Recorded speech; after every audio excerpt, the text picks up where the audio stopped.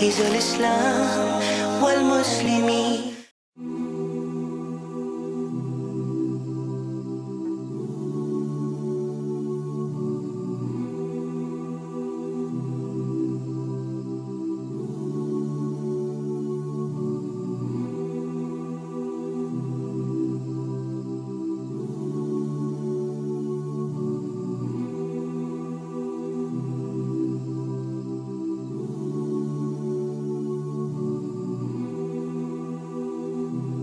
Allah says, Ujibu da'wa. I respond to the call. Da'wat ad-da'i idha da'an. Whenever he calls me, I'll answer.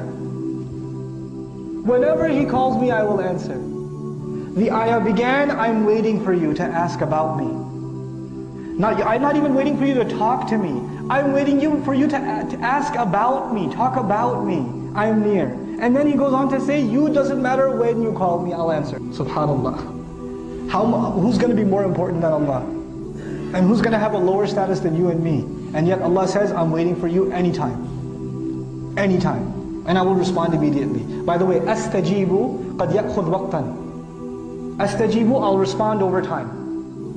أجيب فورا. I will immediately respond. Immediately I will respond when he calls me. But there's something that happens in the middle that I want to share with you, and I'm done in this particular ayah. This is the gift. This is the gift, this ayah. Allah says, Ujibu da'wat ad-da'i. I respond to the call of the caller. There's a difference between saying, I respond to the call of any caller, as opposed to saying, I respond to the call of the caller. When you say any caller, a caller, is the caller known or not known? Not known. When you say the caller, is the caller known or not known? Known. Allah, how many people calling Allah? So many. He has the, if anybody else, if all of you were asking a question, I would say a person asked, because I got a written question, I don't know where it came from. One of the students asked, it's anonymous. Allah says, none of you are anonymous. All of you are not an A, you are a the. You are a the. Allah knows you particularly. I will respond to your call individually. He's not just going to say, oh, a slave from Texas called, made dua. No, that one right there, he called. He made that dua. It's very particular. Because of the ad-da'i. Because of ad-da'i. Then Allah didn't say, ujibu du'a ad-da'i. He said, ujibu da'wat ad-da'i. This is it's called a masdar with a ta marbuta. Masdar marra, they call it in the Arabic grammar. I will call even if this guy is not even used to making dua. Once in a blue moon, out of some crazy thing that happened in his life, he decided to make dua by accident. Even that guy, even if he called me one time, da'wata, not dua. Dua could be regular. Da'wah is one time.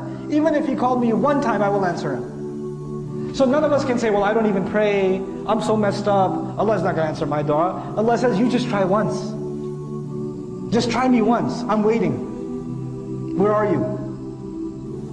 And then Allah here, subhanAllah, look at this. Allah said, I respond to the call of the, actually I should retranslate. I respond to the single call of the what? Caller. Tell me, when you say caller, hey, Ya Allah, Rabbi, caller, does that mean the caller is a certain standard? Could a caller be a good person or a bad person? Sure. Caller is a caller. A caller could be anybody. Allah didn't say, I respond to the call of the righteous one, the worshipping one, the good one, the knowledgeable one. He didn't put any conditions on the caller except that he is a caller. So it doesn't matter what position you have. It doesn't matter how messed up or how good you are. This invitation is open. So long as you are a caller, and to Allah you are not a caller, you are the caller, even if that's all you ever did. You never made a single act of ibadah in your life, you just decided to turn to Allah once, He'll still respond. Ujibu da'wat ad-da'i idha da'an. So He adds idha da'an, whenever He calls. Whenever He does. It's up to Him.